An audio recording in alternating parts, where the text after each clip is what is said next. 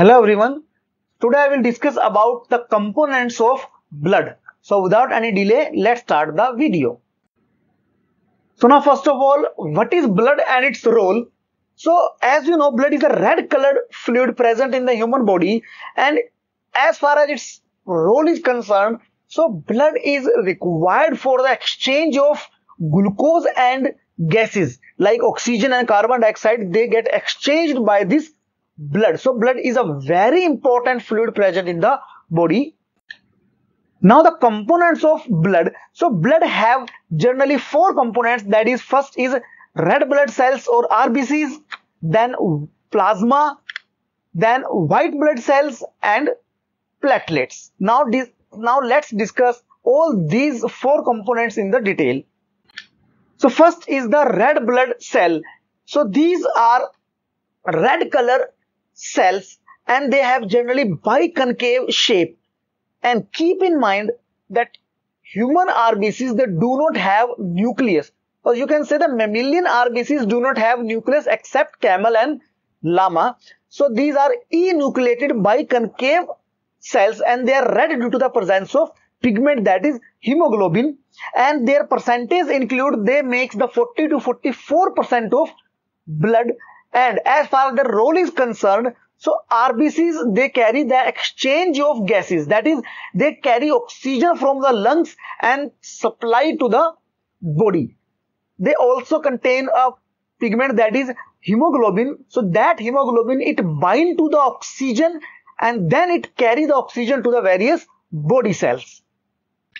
Next cells are the white blood cells or WBCs.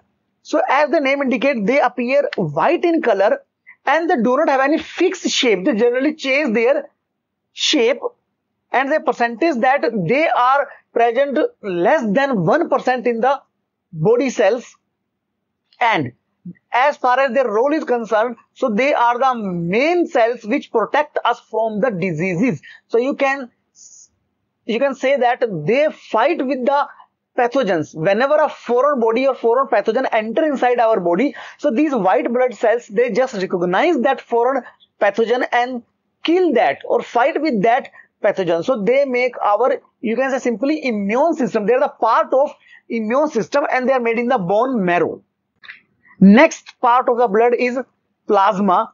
So plasma is a pale yellow color liquid present in the blood and it forms approximate 55% of the blood.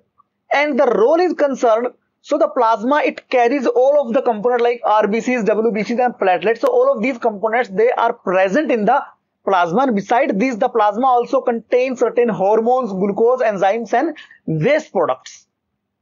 The next components of the blood is platelets. So these are the small colorless fragment of cells and they are present in less than 1% of the cells in the blood, and their role concerned, so they are required for the clotting of blood. Means whenever we got any kind of injury, so these platelets, they help to stop the bleeding. So they just help in the clotting of blood. They are also made in the bone marrow. So this was all about the basic four components of the blood. So that's all for today, guys. See you in the next video.